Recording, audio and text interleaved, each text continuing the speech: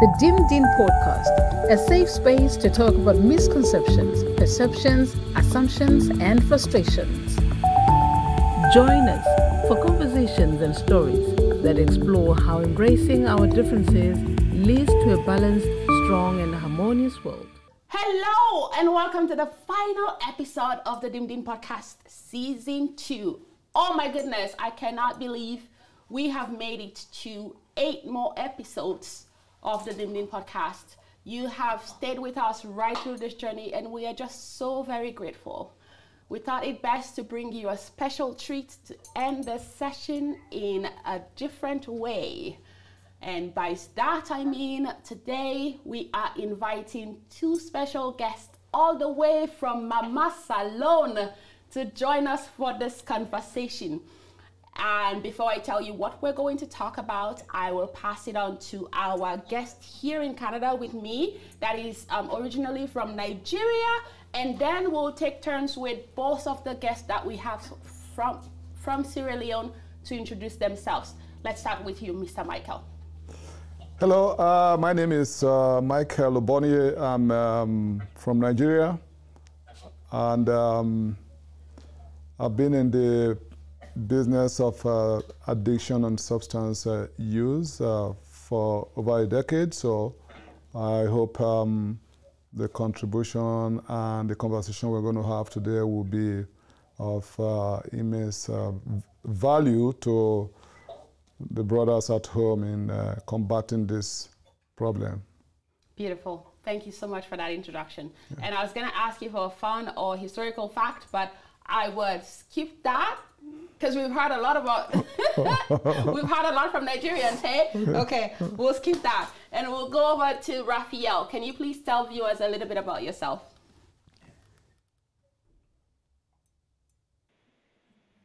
Yeah, my name is Raphael Emmanuel Dawood. I'm a Sierra Leonean by nationality, and I've been working with so many organizations concerning the development of children and the youth as a peace ambassador for Sierra Leone adult education, and also the coordinator for the Love of Christ Foundation. I'm also the secretary and the IT officer for Strong Girls United Women, dealing with women and girls in Sierra Leone.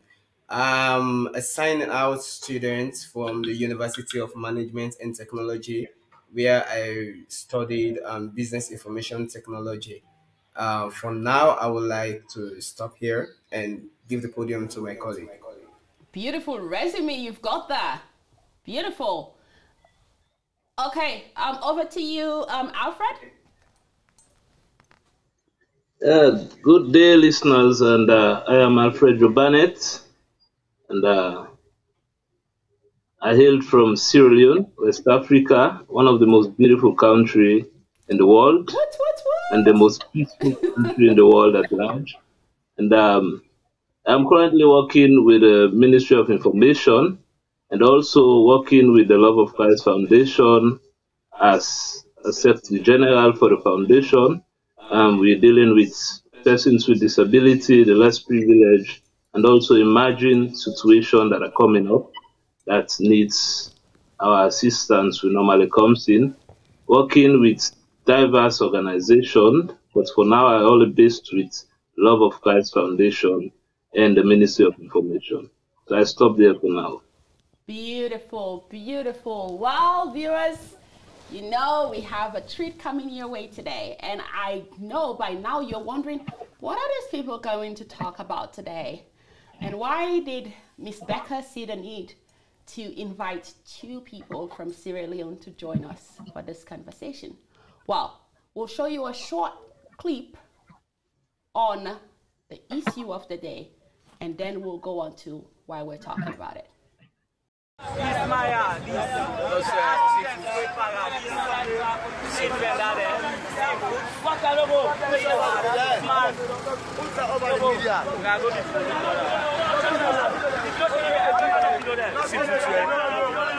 Is it so food today?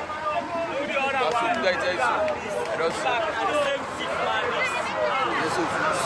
our accidents today, this then,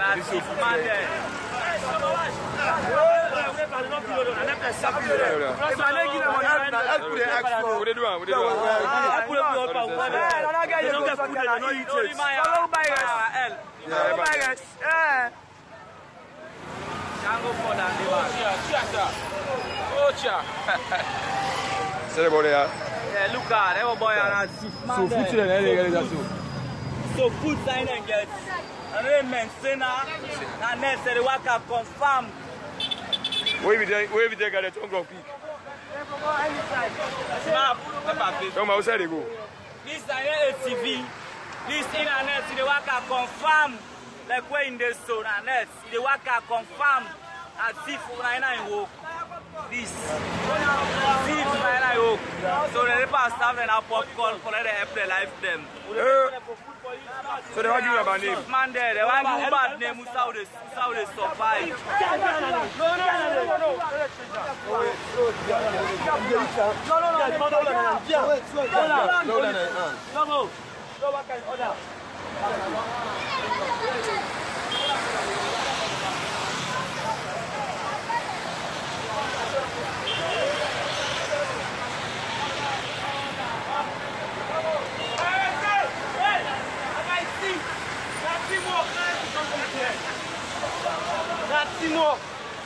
I tell you, I say, when I left for smoke Kush, I know they left.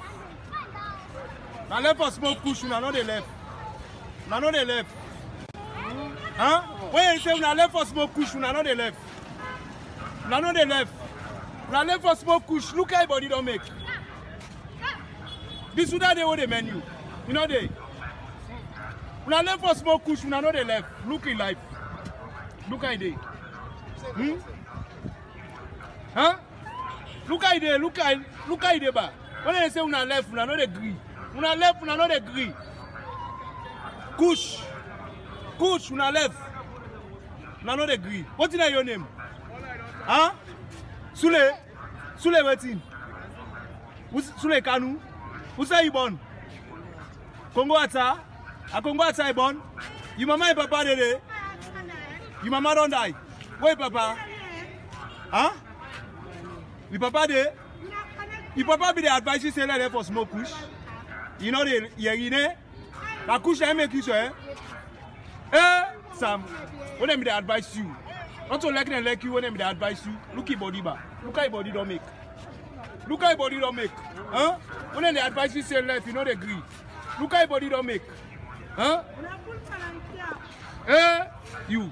Look how your body don't make. Say left today. Huh? When they say left, you know they agree. And they say left, you know they agree. You don't see her now. This is a die road they pass through. Die road. Who that go able menu right now like I did so? Nobody know they won't go able menu. Not there. Calvato in the menu. And say they able menu. Now lie. And they able menu again. Them food and they pass them cut them. They say in the menu. Pass them cut them food and they. You get some guys where they say left for smoke, Kush. You know they green. Left for smoke. You know they like green. Left for smoke. You know they green. And they have to effect this now. Okay. As you saw in that clip, this is what Kush is doing to the youth in Sierra Leone. I genuinely think there's a Kush crisis. Has it been called a crisis yet? Maybe. We'll learn from our guest from Sierra Leone today. But being that I was born and raised in Sierra Leone, and this situation having been going on for a few years now, I thought it fit to use this platform to have this conversation today about what Kush really is, what the Kush crisis is, if there is one, and shed some light as into what we can do or what people are already doing to tackle this problem that could cause some serious issues for the future of Sierra Leone if we don't do something about it now. Hence, our addiction counselor here who has a lot of experience in that area, and two of the gentlemen who are joining us from Sierra Leone who are actively involved in supporting youth that have been affected by the Kush crisis in Sierra Leone.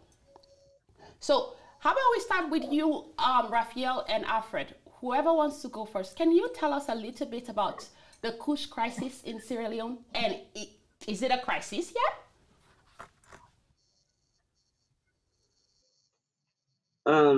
Yeah, I think I should go first. Yeah, Kush has become a crisis now in Sierra Leone as I speak to you because it is drastically destroying the lives of youths in Sierra Leone. And since the start of this year, we've getting increase in the rate of Kush intake in the country, and more especially among youth. And so the government has declared it as a crisis in Sierra Leone, and we are fighting very hard to see how best we can be able to combat this epidemic in our country. And so definitely Kush in Sierra Leone presently is a crisis, looking at the rates of youths that are taking it and the rate of youths that are dying every week. It has totally become a crisis in our country. And one thing that we need to know about Kush drug is not like any other substance that one can take.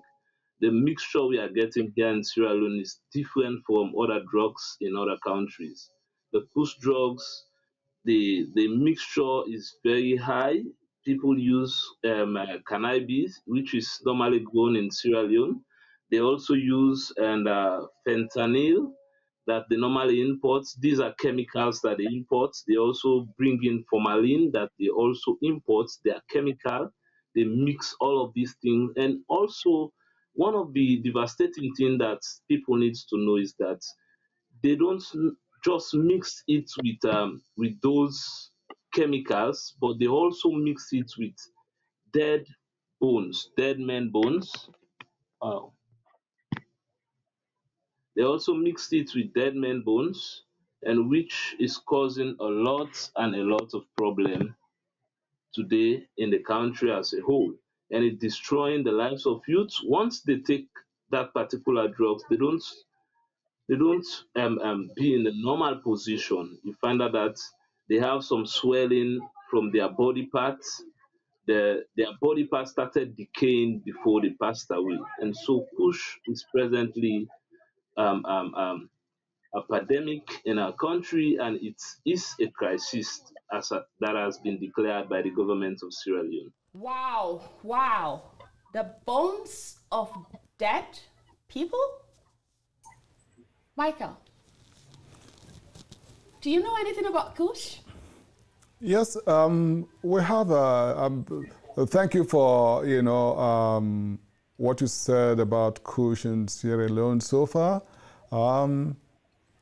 Historically, Kush in the Western world appears to be different from what is seen in Sierra Leone today. I've had the opportunity of reading about Kush in some other parts of Africa, where they have to excavate dead bodies and, extract the bone and the bone marrow, crush them to mix with these substances. Yeah, as it is for Sierra Leone, I think the Kush in that part of the world is mainly can be tempted to be polydrug mix. Polydrug mix in the sense that you're mixing a lot of drugs, chemicals. You have cannabis, you have fentanyl, you have tramadol, you have formaldehyde, and then also the excavated bones from dead people. So all that put together is good for us to have detailed information about the component, the consistency of Kush in Sierra Leone. And that could also help us to know more about the impact it's having. When I watched the videos that you guys sent, I was traumatized in terms of how those younger boys were, suffering. But there are some questions that I would like to ask because right now not enough studies have been done in this area. So in terms of how it's impacting the population, it appears to be impacting mainly the youth and young boys to say. Is it impacting adults? Do we have that statistics? That will probably help us to be able to start thinking of how to combat the epidemics as it's been declared so far. Thank you. Thank you very much, Michael. Going on to you, Raphael. I know we had talked about some numbers, and there was a recent article from an individual in UK that talked about dozens dying every week.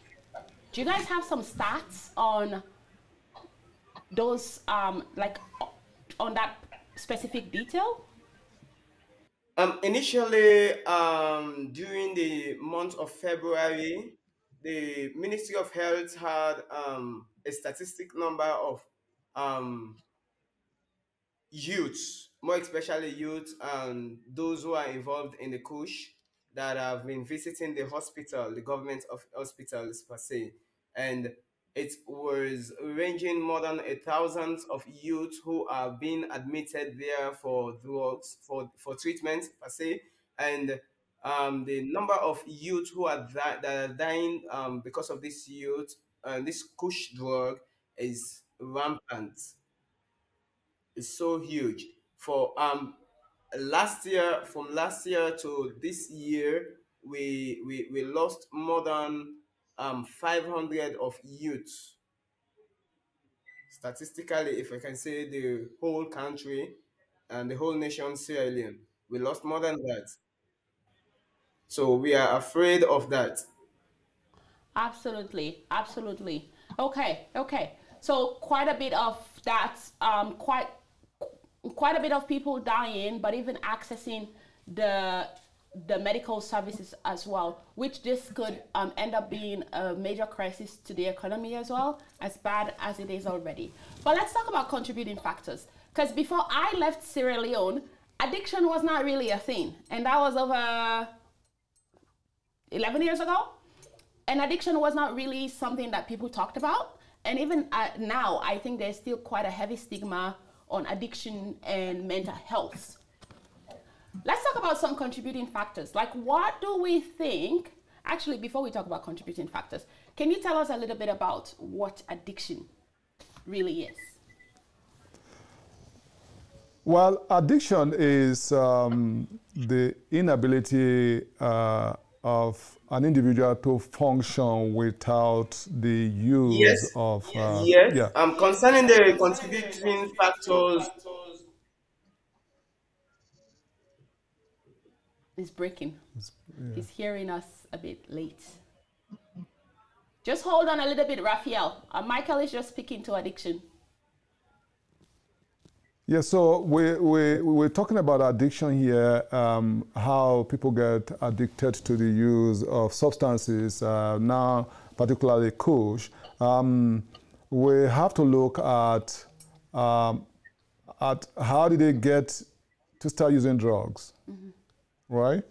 There are some socioeconomic problems that need to be talked about. This could also go as far as the level of poverty, where the government needs to do something, you know. Kids, the young boys I saw there, do they attend school? Are they in school? They're probably not in school. And you want to see how life is dealing with them. So the only thing they probably know is to look for something to cope, right? So, and if Kush, my understanding is, Kush is very cheap as it is there. Is it 5 leons, which is about 20 pence for about 40 joints of Kush.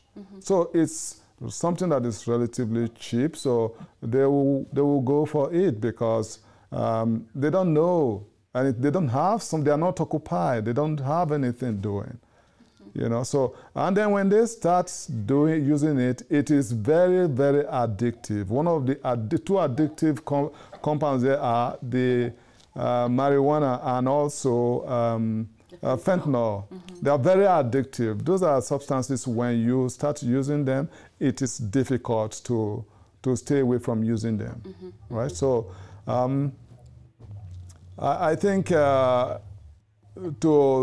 say that we cannot put the blame on the kids, so we need to actually look at why they even started using these drugs. Right, right. And that why is what we're going to come to. Thank you very much for speaking on the addiction piece as well. And from my own little background that I have in that aspect as well, it's important for viewers to know, and especially those in Sierra Leone, to know that there's a difference between use, misuse, abuse, and an addiction. Abuse and addiction can go hand in hand, because you gets to a point where you physically feel like you cannot survive without the drugs. It starts to feel like food, like you need it to go on with your life. And at that point, some people argue that addiction is a disease, right? Because some people tend to say, well, you have a choice. You chose to start using it, so you might as well choose to stop using it if you want to. But like you said, some of those substances that are laced in that drug are not as easy to just disconnect from when you want to. Yeah, but like let's bring it down to contributing factors. And I know Raphael and Alfred, we had talked about some of the things that you're hearing directly from the youth as to what is influencing this decision to, first of all, start using before they get caught in this process. Can you tell us a little bit about contributing factors? Yeah, thank you. I think one of the major contributing factor towards this Kush intake by the youth is a lack of job. And you find out that Sierra Leone, we really have issue regarding job in our country. And it will shock you that most of the youths that are involved in the intake of these drugs are graduates from university. They are graduates from university, most of them that we've intercepted with, that we've discussed with, and some of them that we normally talked with and coached on the way on how to escape this particular pandemic. Most of them are graduates. And you find out that, and being that the mind is idle, they are just sitting down doing nothing, they find a way of wherein they can at least engage themselves, peer pressure, meeting with groups. And so most of them get involved into the intake of drugs, just for them to be able to forget about their problems, forget about the economy around. And we all know Sierra Leone, presently the economy is very tough. And so these are some of the things that makes most of them involved in the intake of drug, and also lack of mental health awareness in the country. We find out that the country, we really lack mental health awareness. We don't have the personnel, the capacity of people that are trained to really talk to us about our mental health, about our health status, about things that we really need to take, or things that really, if we take them, will affect our mental status. We find out that we lack some of those things. For the whole of the year, maybe you have some mental health awareness on radio for just once a whole year, which is very bad. And these are some of the reasons why some blindly enter into the intake of this Kush, some blindly enter into the intake of drug addiction, and when they become addicted, for them to escape it, it's very difficult and it will cost a lot. You see? So these are some of the contributing factor towards youth involving in this particular drug push. Beautiful, beautiful. Thank you so much, Alfred. Is there anything you want to add, Raphael?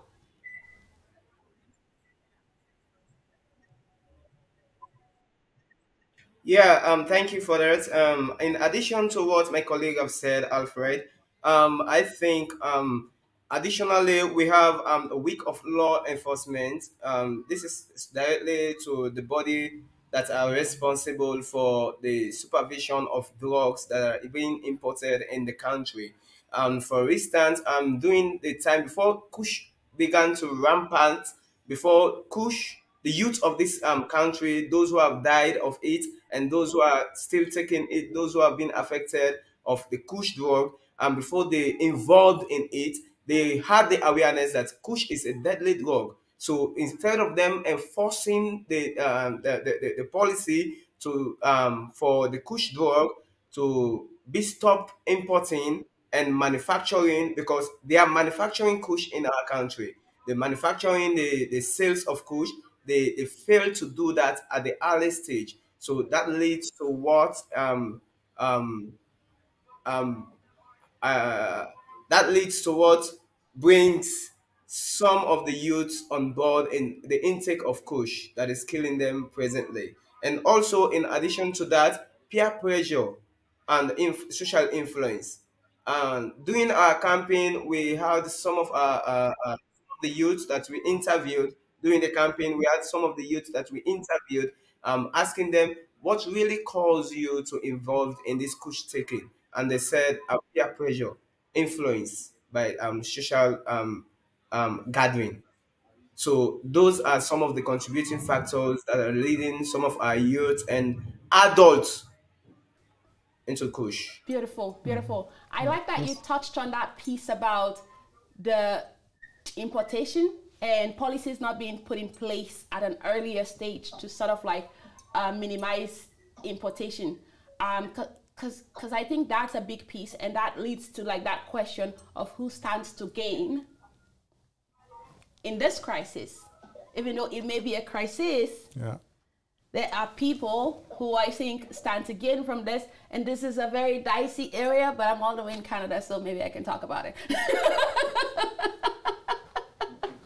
Before they find me, it probably will be too long. But is there anything you want to add to that? Yeah, I'm happy. Raphael did say something about, that in terms of the contributing factors, he mentioned about no jobs for people and all that, which is very true. When you look at those, the videos that I watched about those young boys, you can tell that these are just victims.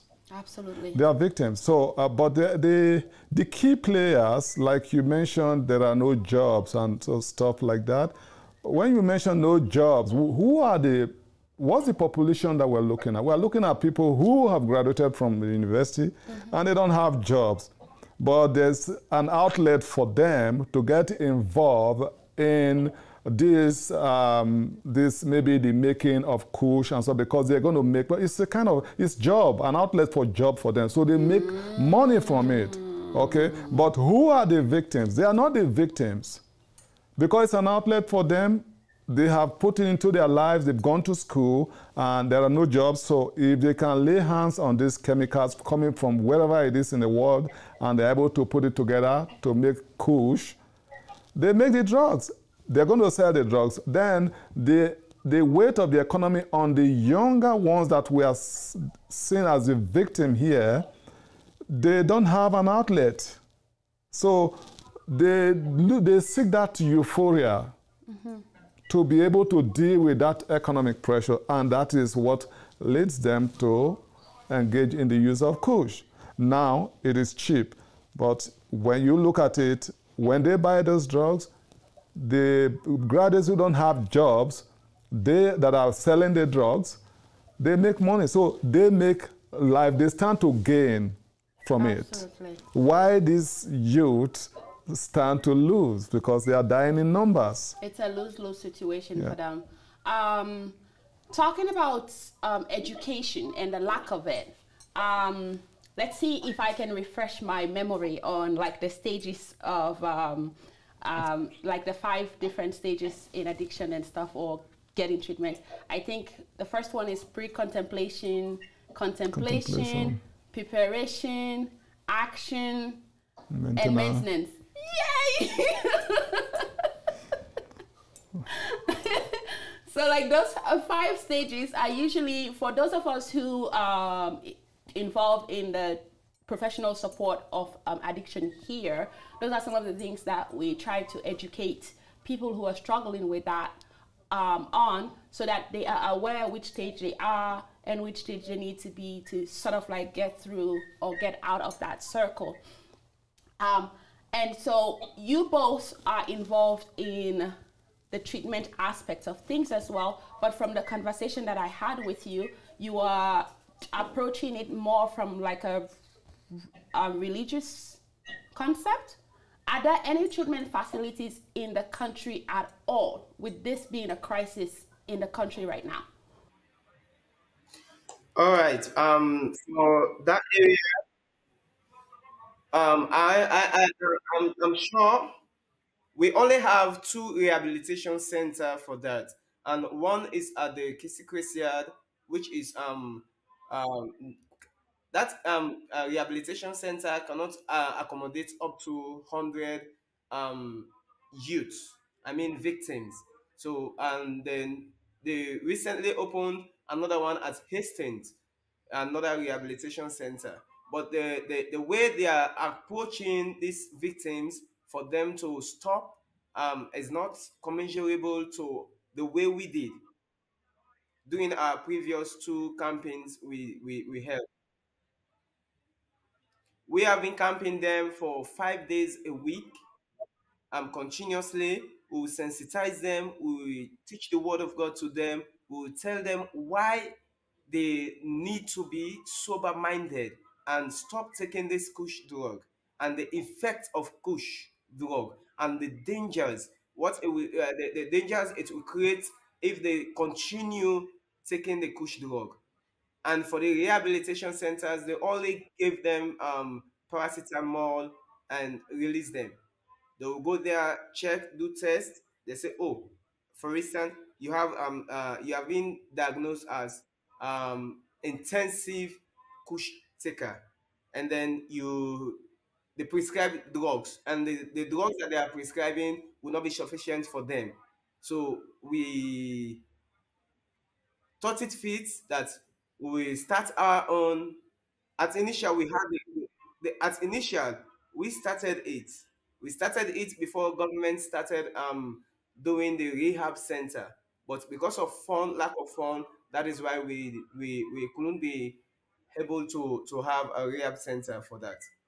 But we do camp them for a Okay, week. okay. So you have a program that supports them for a week. You try to educate them. You try to understand what is getting them into use, and you preach the word of God to them, and sort of like, is that yielding good results? Like, are you seeing good outcomes from what you've been doing?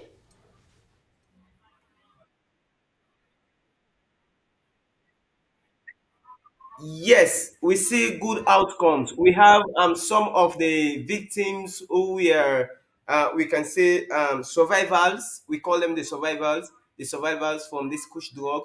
We have some of them who are presently working. We have testimony of few. Some of have traveled out of the country. Some are working in big institutions like the bank, the banking sectors. Some are working. Some are presently going to school again. Some are being reunited with their families as well. They are sober minded, doing their Okay, business. okay. What can we pass on to our viewers today that would be helpful? I would like to start from the fact that you guys are, thank you so much that you guys for all the efforts you have put in and what you're doing. But there has to be properly structured rehabilitation program in place. By that, there has to be just the 100 beds structure for a place like that. That's like a grain of sand in a bucket. You need more. And as much as I praise your effort for all you're doing, the government need to step up to support you guys. When I said properly structured resource programs, those programs are going to be geared towards, taking on assessments, assess the kids, because you need to know where they are. You have to meet these kids where they are. And the only way to get there is to do some assessment with them. And then when you're able to determine where they are, the stage of change, if any, because they could be pre-contemplative. So if they are pre-contemplative, what do? You just need to continue to motivate them towards making changes, right? So if you're able to get them there, that's a huge progress. Then we start looking at, okay, how do we maintain, what are the strategies that you can put in place? That's so you start talking about how do you deal with the cravings? How do you deal with the triggers? But you will have to really assess them to that point and know where they are in the stage of change to be able to introduce those tools. Tools to them. Yeah. Okay. So if they're in the pre-contemplation stage, then it's more about encouraging them. More education. More education as to why they should consider change. Yeah. So there should be a grassroots campaign, a campaign tailored towards all the side effects from things that we saw in those videos. Bring them in, use it as an intensive campaign to educate the people. So because information is very, very key. So part of that properly structured rehabilitation program could also include information session, because we're also looking at a generational change. That's what we are looking for. It's a big one. So if you want to achieve that, you might also want to target the population that has not even started using Kush. Yes. Right? So they need to have that information, because when they have information is power. When they have that, then we know that, okay, we are making some progress. But as to those who are already involved in the use of Kush, how do we help them? Right. Motivational, motivational interviewing. Giving them incentives. I know from what we said so far that approaching it from the Christian perspective, you know what? Somebody who doesn't have food to eat, it's a very difficult thing for the person to deal with life pressure. So the only way they can deal with that hopelessness is to look for something to kill the pain.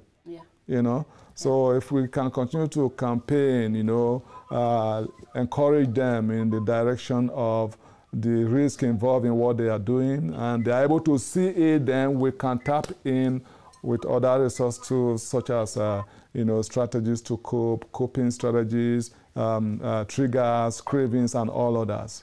Right? And while we're on that topic, I was chatting with a few youth that are, because there's another treatment program in Lunge, and there were a few youth there that I was chatting with, just trying to support from a distance. And the question they had asked is, okay, we have come to this rehabilitation program for months, and now we are going back to that familiar environment, to the familiar people, to those things that drew us to use, right? And now we are worried that we may not be able to maintain the sobriety that we have gained when we get back to that environment. Talking about relapse prevention and stuff. Yeah. Can you give them any tips as to what to look for, how to maintain sobriety, what to stay away from, who to stay away from? So yeah, that is great. If I haven't attained that level in recovery, one thing you want to guard against is relapse prevention. That was when you remember when I mentioned introducing the tools of dealing with cravings and triggers. That is where it's most important to use. So now, because you don't want the kids to go back to what they were doing, what you have achieved, you don't want to let go of that. And the only way to be able to keep that is to teach them how to use those tools. For example, how did they start using Kush?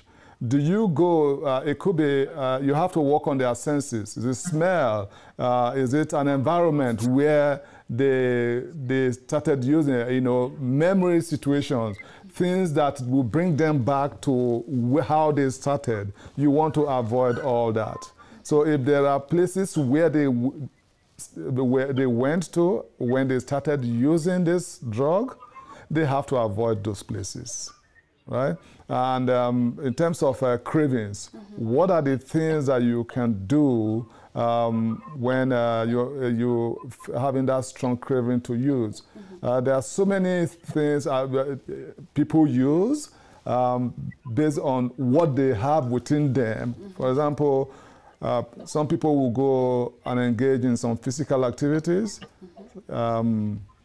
as easy as it is, like going to going for runs with dogs, or running after dogs, which we do in Sierra Leone. Yeah, so there's so many things you can do, but they might sound very little, but when you bring them together, it adds up a lot to be able to help them in the regards of dealing with triggers and cravings.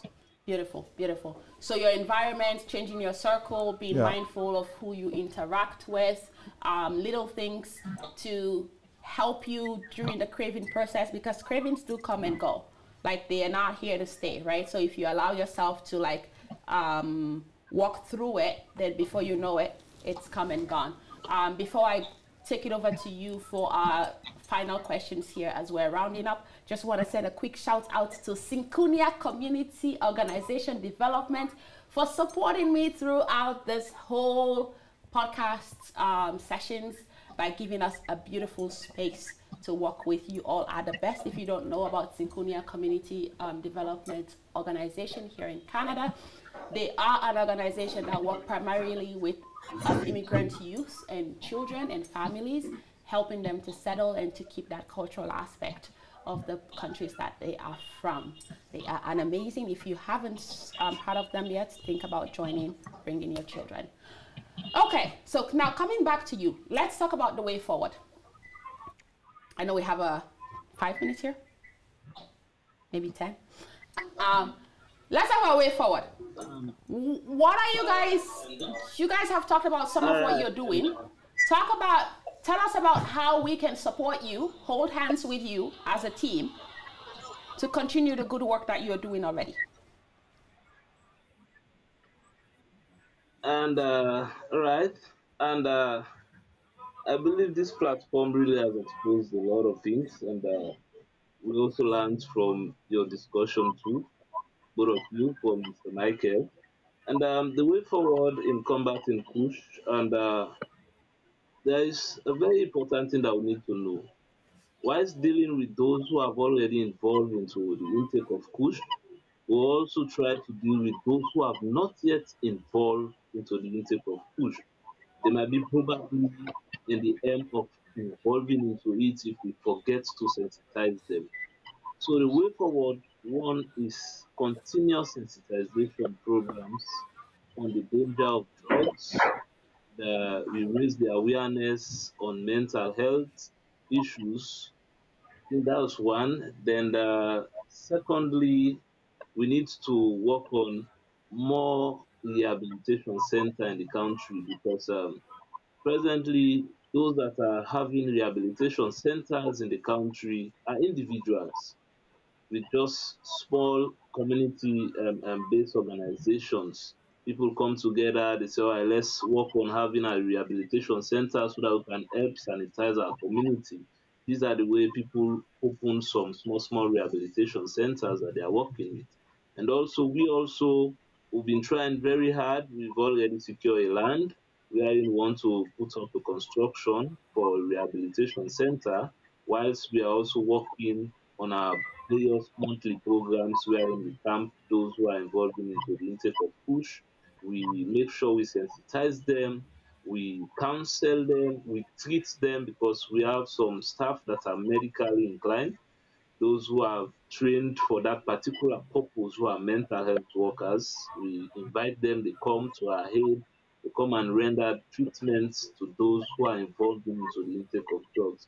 And we also need funding. Funding is really problem in most of those community-based organizations.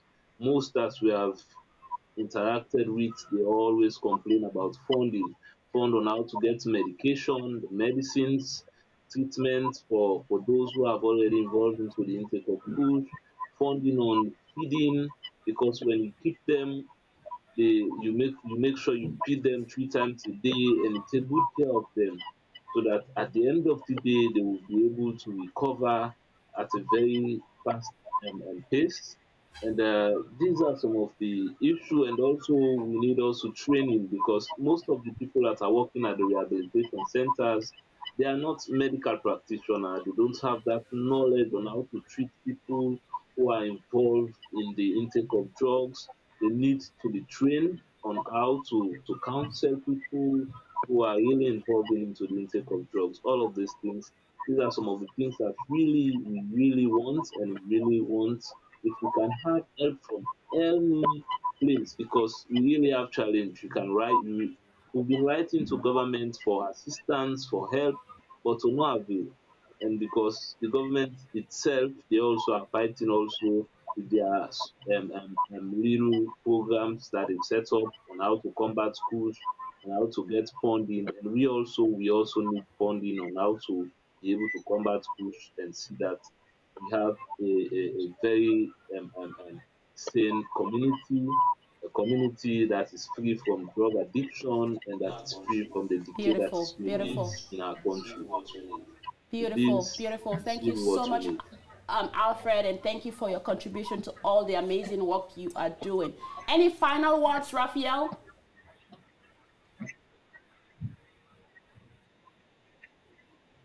Yeah, thank you very much. In addition to what my colleague have said, I think the government have to strengthen the law enforcement, because like I said earlier on, if they don't stop the importing, the manufacturing, and the sales of Kush in our country, we will try our best, but it will never stop. And also, they should create an economic opportunity, not only creating offices for youth to be employed, but entrepreneurship fund, like a source of loan for graduate students. Yeah. So those graduate students will have a source of fund so that they can start their own business or their own company for themselves. I believe most developing countries they had such thing like that for creating a fund so that the students who are graduating or those who are still in the university will have their own way of generating fund and income so that they'll pushing down the Beautiful, stress beautiful. Thank you mentally. so very much, So I rest Raphael. my case Any here. last words from you, Michael? Well, I'll say you guys should keep up the good work. I am sure that we'll see from our end here all the support we can provide, which has already started. Won't hold back. We'll see to that. Beautiful, beautiful. Thank you so much, Michael. Another final shout out to African Center for supporting the Dimdin podcast, and of course to you, my beautiful Joyce, for this beautiful makeup that you helped me with to round up our season. As you have heard our conversation, very emotional, very sensitive, but very relevant. I love what Raphael said about putting together funds for youth that are graduating from the university, because if they have something to tap into and establish themselves, that might reduce the complaints about job crisis in the country and honestly bring more revenue to the country. And that's for us diasporans, all Sierra Leoneans who are calling you on board. Join hands with us, and all the Nigerians, all the Africans, join hands with us. Let us tackle this crisis, because today it's Sierra Leone, tomorrow it could be another country if we don't work together to resolve this issue that we have at hand. Thank you all for joining us. I'm going to put up the Dimdin podcast email address. If you want to contact us, to join hands with us, to ask more questions, or to know how to move forward with this, you are welcome to do so via that email address. Thank you again for staying with us through 2 seasons. It's not the end. Season 3 will definitely come sometime soon. But until then, I am your host, Becca, aka the Serenadian, and Sabe Sandimdin. Sandimdin.